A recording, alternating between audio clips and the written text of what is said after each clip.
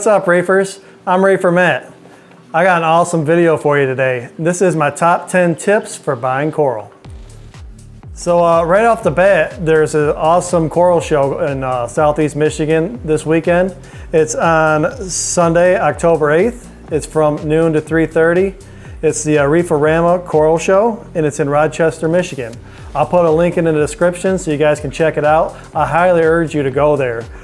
Some of the vendors that are going to be there are Cherry Coral, Detroit Reef Club, and Sweet Frag, and homegrown corals, plus a lot more. So I highly urge you to go there. If you've never been to one of these shows, they're awesome.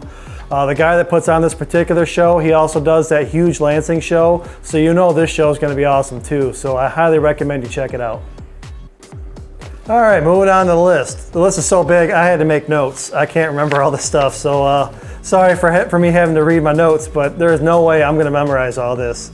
My first tip is to research the requirements for your coral.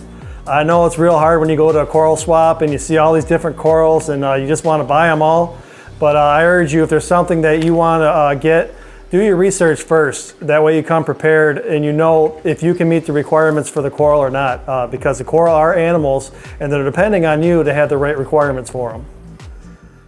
My next tip is, while you're at a swap, bring a cooler or a container to keep all your corals in. This will keep them warm. It's not to keep them cold. Don't put any ice packs or your lunch or anything in them.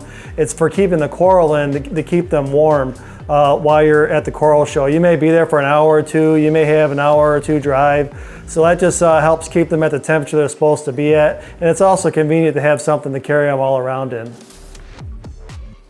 Tip number 3.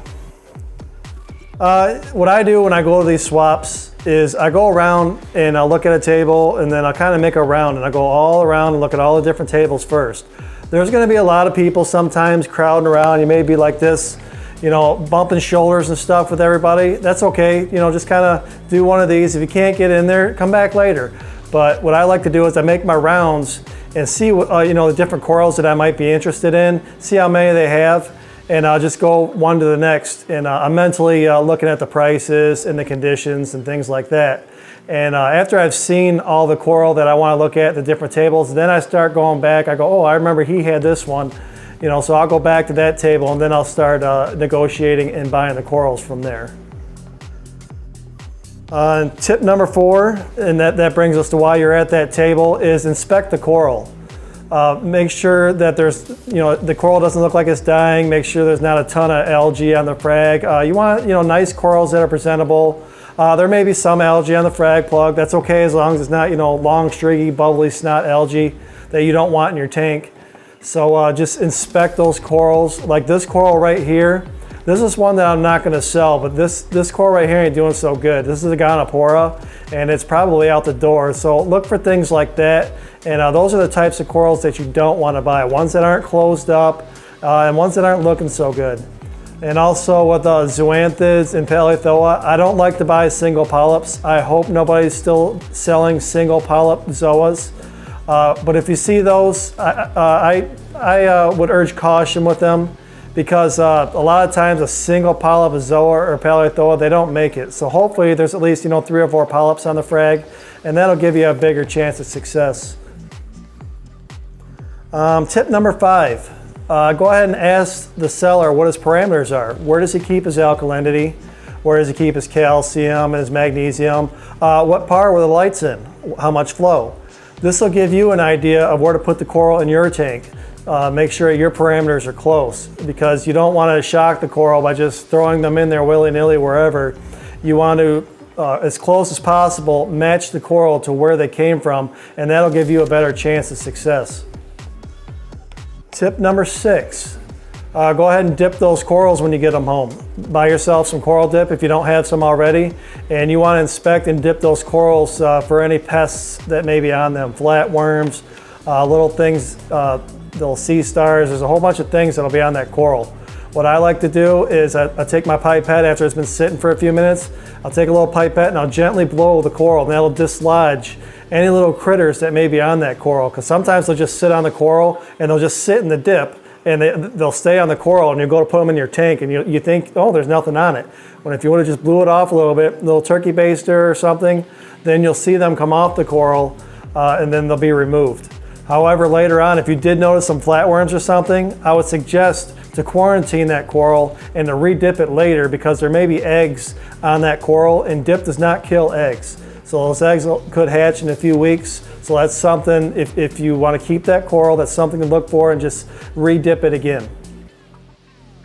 And that's tip number 7, is the quarantine. If you have a quarantine system, quarantine your coral. There have been instances of ick or velvet or something getting into a tank from a coral frag. It's in my personal opinion, it's not a high likelihood, but it could happen.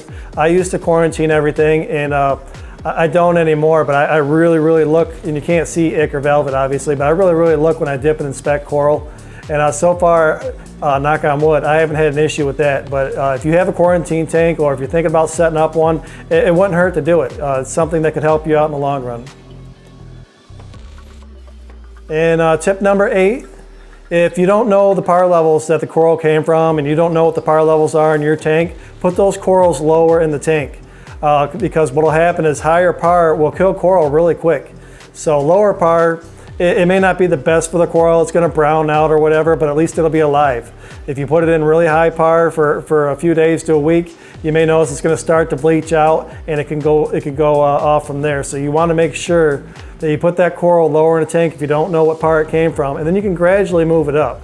And I highly recommend you power map your tank anyway, because that gives you the best knowledge of which corals to put where and how high up or lower to put them.